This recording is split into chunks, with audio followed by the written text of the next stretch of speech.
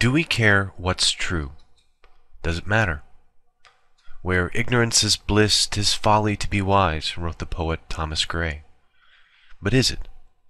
Edmund Waiteel, in his 1950 book Circle of the Seasons, understood the dilemma better.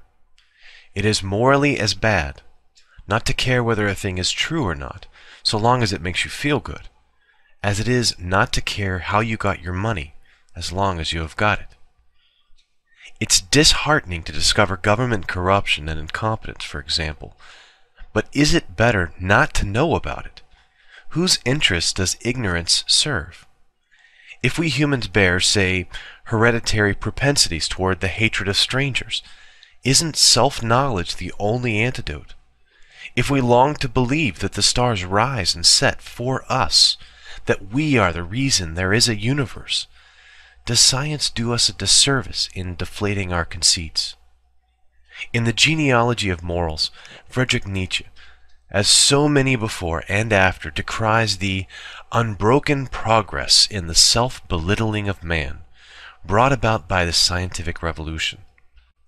Nietzsche mourns the loss of man's belief in his dignity, his uniqueness, his irreplaceability in the scheme of existence. For me, it is far better to grasp the universe as it really is than to persist in delusion, however satisfying and reassuring. Which attitude is better geared for our long-term survival? Which gives us more leverage on the future? And if our naive self-confidence is a little undermined in the process, is that altogether such a loss?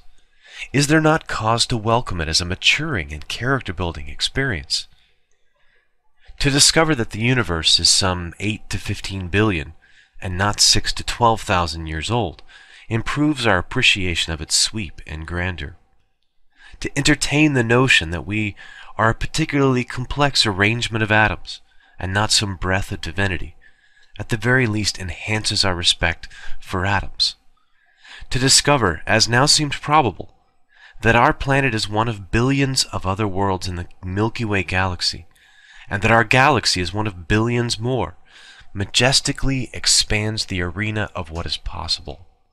To find that our ancestors were also the ancestors of apes ties us to the rest of life, and makes possible important, if occasionally rueful, reflections on human nature. Plainly, there is no way back. Like it or not, we are stuck with science. We had better make the best of it.